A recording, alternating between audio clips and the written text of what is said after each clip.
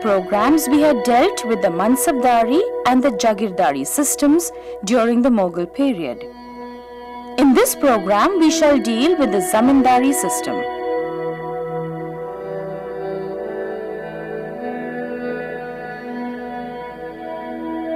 Zameen in Persian means land, and Dar refers to the one who holds it. So Zamindar means landholder. Can it then mean that he owns the land? On the understanding and interpretation of these two concepts hung the entire polity of the Mughal Empire. Who is the owner of the land? Let us briefly examine the history of the Zamindari system. Zamindari system flourished in the Mughal Empire, although it has developed through centuries of various experiments. It has been stated that there is no Pargana in the Mughal Empire where there is no Zamindar. But we find that there are certain villages ruled by the panchayats where there is no Zamindar, although there is some official who is the headman of the village or Muqaddam. The differences between the Zamindars, not only between different types of Zamindars, but also within the Zamindari system, the officials, could be seen in the Mughal Empire very clearly due to the evolution of this system.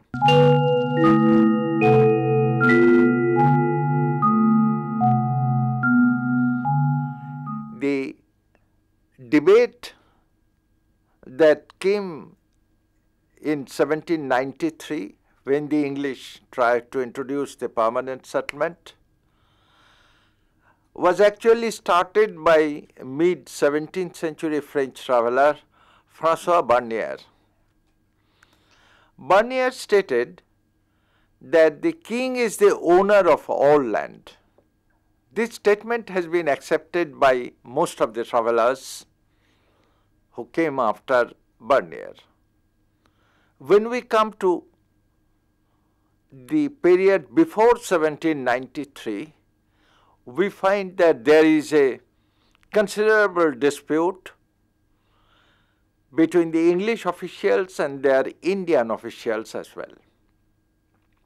For example, Philip Francis, he held the view that Zamindar is the Malik, that is the owner of the land.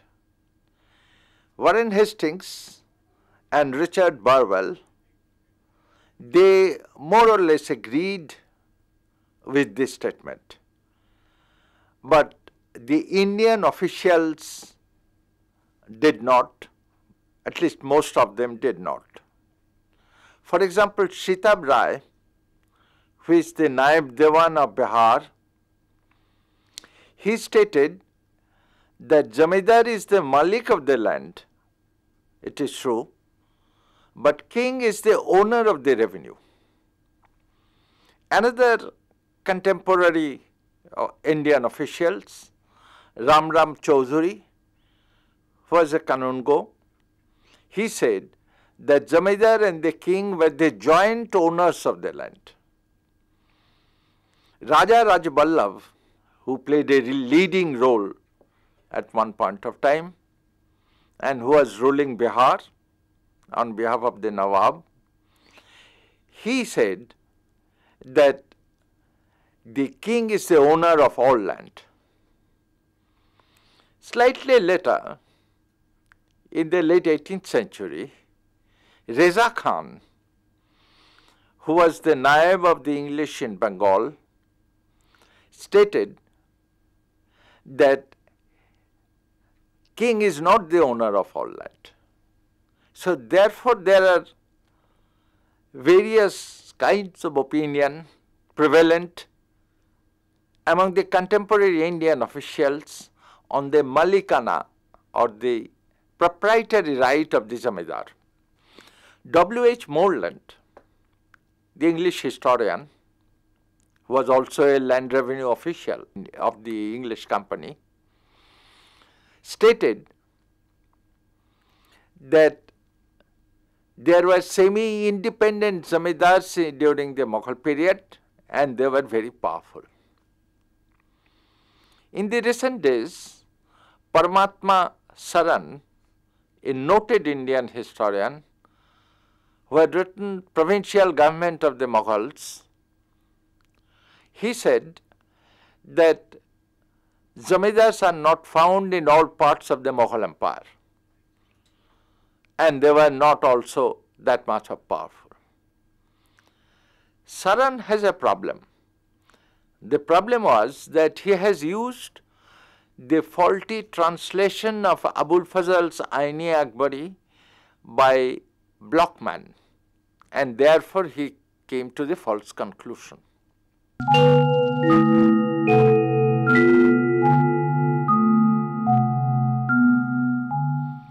But if we look at the zamindars under the Mughals,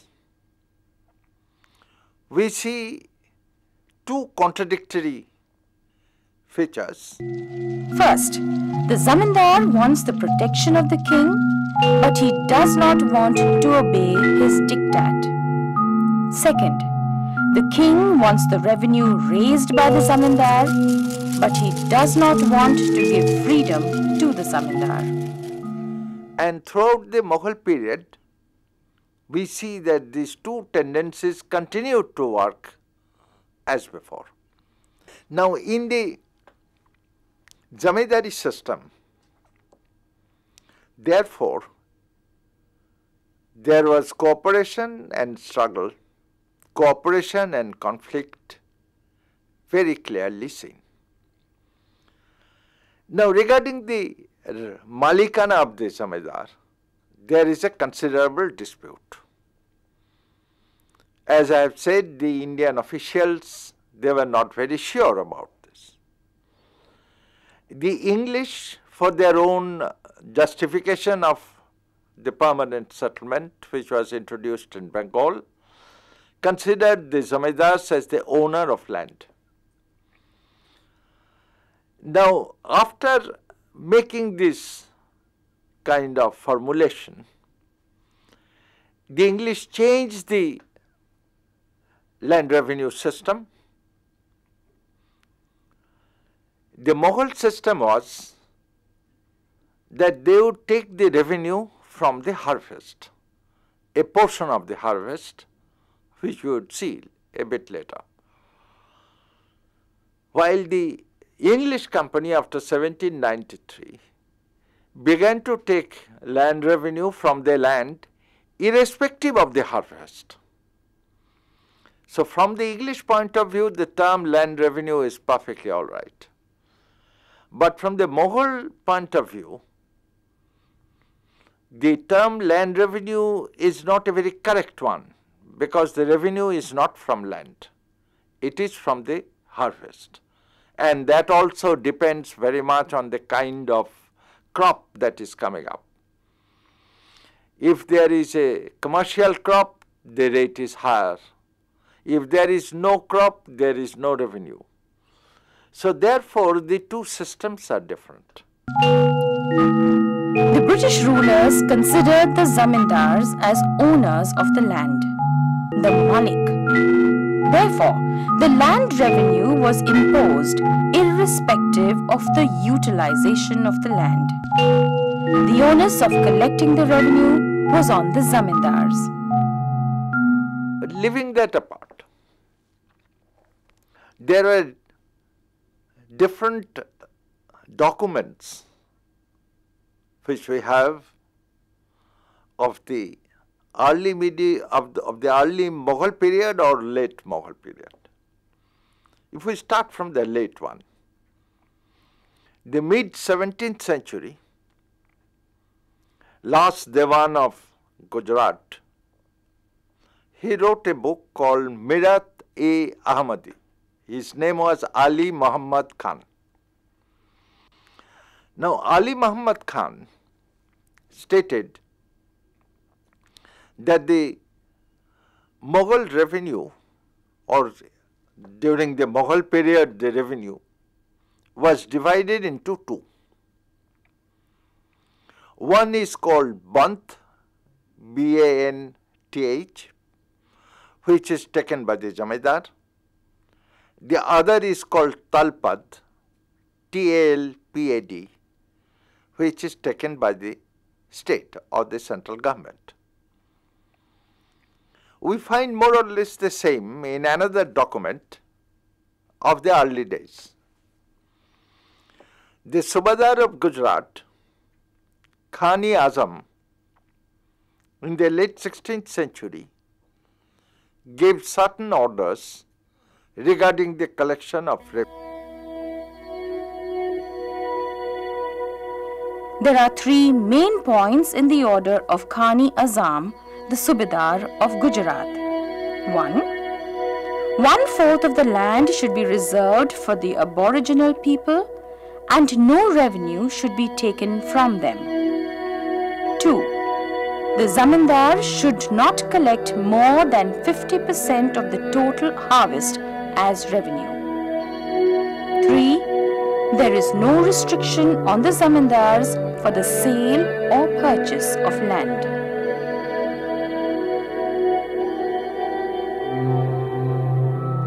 In other words, it means that if the revenue is paid, then the Zamindar can do almost anything. Now, this kind of the document that we have of Khan-e-Azam giving far more latitude to the Zamindars perhaps was prevalent all over the Mughal Empire. Unfortunately, we do not have any such corroborative evidences from other provinces. There were three types of Zamindars. The first one is the very big Zamindars, almost called the Rajas. In Persian, these were called Zamindaran-e-Umda, U-M-D-A. The second one is a middle level Zamindar, neither big nor very small. The third one is the primary Zamindar. There is a problem of abstraction here. The problem is that these types are not exclusive to each other. In other words, in a big Zamindari, there may be small Zamindars. Almost certainly there are small Zamindars. And there are also primary Zamindars. But the big Zamindar is himself a primary Zamindar in a certain area. So therefore these types, although classified separately, these types overlap each other, and one has to see very clearly what kind of Zamindar the person is. Now, if we take first the big Zamindars, we see that all the Zamindars are not the same kind.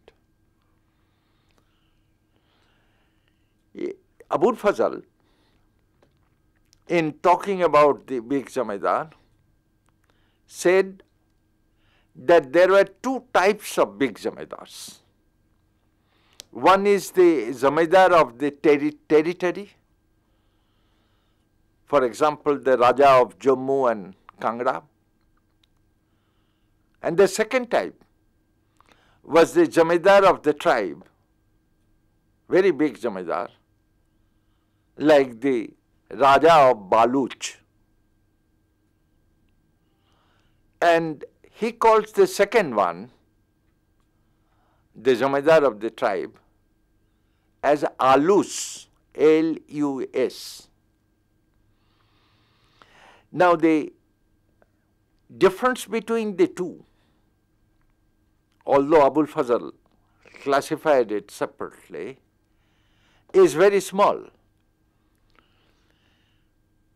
It is true that the Zamindar of the tribe has his strength mainly based on the strength of the tribe.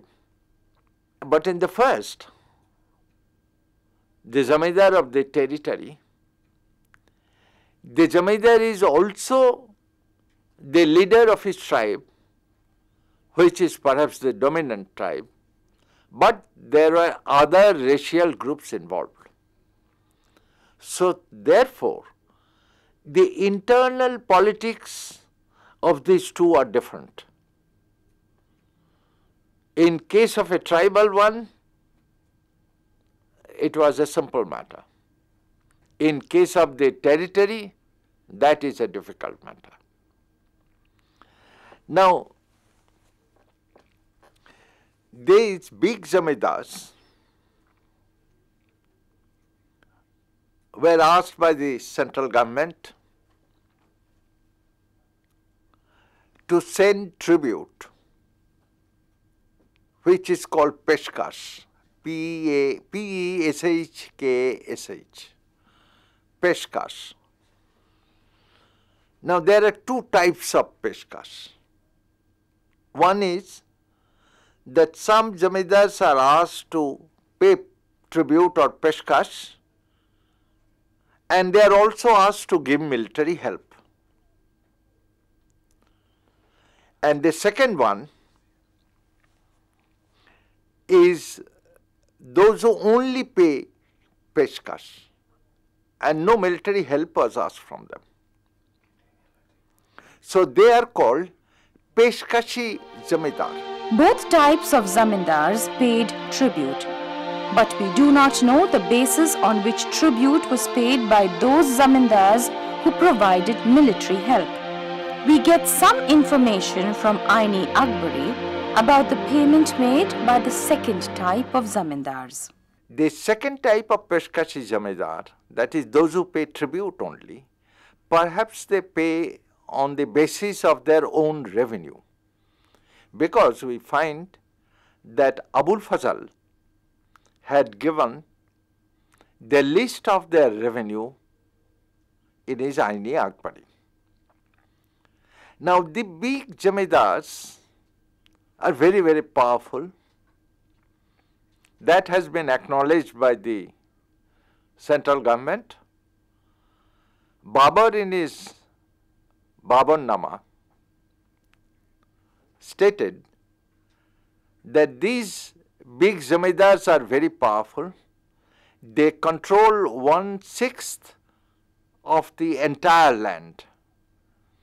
They have plenty of elephants, he has given the number, the guns, soldiers, etc. And he said, the only advantage for us is that they are not united.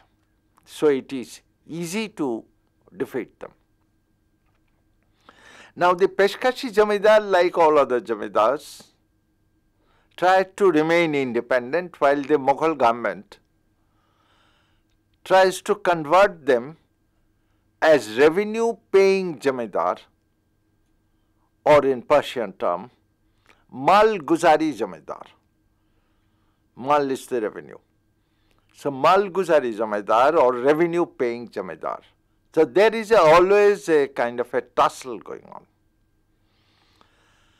How frequently the tribute is paid is not known. Generally, whenever the emperor goes near the Zamindari or his representative comes near to that place, the Zamindars then personally come and pay their respects and their revenue as well, which is called Peshkash or tribute. On this there had been problems also. For example, in case of Bengal in 1610, Protapaditya of Jessore, a very big Zamindar, perhaps the leading Zamindar of Bengal then, was called Jor Talab Zamindar, that is rebel Zamindar, because he did not personally come to see the Subadar. So therefore, there are all sorts of rules and regulations, etiquettes concerning the Mughals and the Zamindar. Now, apart from these Peshkashi Zamindar, there were certain other areas where the Zamindar pays the revenue, and as I have said, these are called the Malguzari Zamindar. Akbar in 1592-93 issued a farman, an order, stating that all Zamindars under the Mughals either should attend the court or send his son or a representative of his tribe as a sort of zamin, the security. Abul Fazl said in 1595-96 that there were 27 such zamins from Lahore alone. Now, to control these zamindars, this was one of the measures. And this led to trouble between the zamindars and the Mughals. For example, Rana Pratap of Chittor did not want to attend, neither he wanted his son to attend. So as we know, Akbar invaded Chittor, Pratap left for the hills, but during the time of Jahangir, he exempted the Chittor Raja from sending the Jamin, and the problem was solved. So therefore, this kind of attendance created a problem at one point of time. It is generally believed that in the later years, this rule was not strictly followed.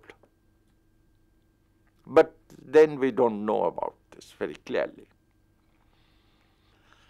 Another way to control the big zamindars, which was taken by Akbar, was the marriage between the emperor and the daughter of the big Hindu zamindar. The first such marriage was in 1563, when Akbar married the daughter of Raja Biharimal of Amber, that is Jaipur. And it is stated by later historians that the rise of the Amber family was due to this marriage. Now, if we look at Abul Fazl's list, which has been given, it has been seen that in 1595-96, there were 61 Zamindar Mansabdars. Out of this 61, 40 came from Jaipur, Ajmer area. Out of this 40, 27 came from the Kachua family of Amber. So therefore, it is claimed that the rise of the Amber family in the Mughal administrative system, Raja Man Singh became Subadar and so on and so forth, this was due to this factor. But now in the recent researches, it has been seen that this statement is not correct. There are certain other Rajputs who has given their daughters and had gone up, but there were also certain other Rajput, Jamidars or Rajas, who had not given their daughters in marriage, they had also gone up in the Mughal administrative system. So therefore, this question this statement by the later historians, particularly late 19th and early 20th century. This cannot be accepted. In this connection, I may mention the problem of Jodhabai. In 1873, in the Journal of the Asiatic Society, Calcutta, Beveridge wrote that it is the daughter of Biharimal was called Jodhabai, etc., etc. And he was considered the mother of Jahangir. Since then, the controversy has started, rather snowballed into great discussion. But the recent view of the historians is that first of all, the name of the daughter of the Raja Biharimal is not known. Jahangir never mentioned the name of his mother. Thirdly,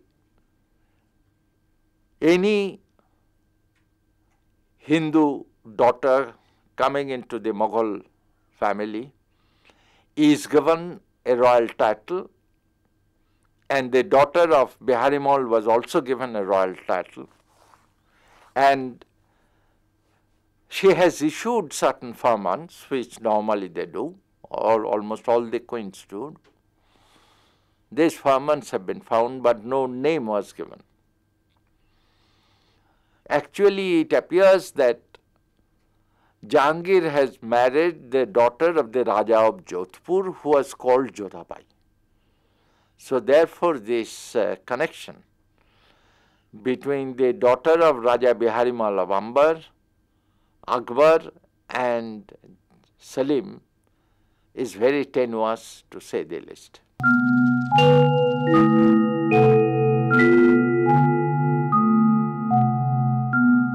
Now the big Zamindars, therefore, always tried to increase their powers and their lands. In late 18th century, Raja Jai Singh of Amber could enlarge the territory of his Zamindari by grabbing the lands of others. This was resented in the Mughal court by other Mansabdars, and pressure was given to the emperor to stop it, which he tried to do with the Marathas, but that is a different story. Apart from these very big Zamindars, there are the middle level Zamindars. As I have said earlier, that all the big Zamindaris had small Zamindars, but to see these in detail, we would see those small and primary Zamindars and other related questions in the next lecture. In conclusion, one can say that the Mughal emperors constantly tried to control the Zamindars. There were serious contradictions in the relationship between the Zamindars and the Mughal emperors. The Mughals taxed the crop and not the land, but the British taxed the land. The Zamindars, however, were the backbone of the Mughal Empire.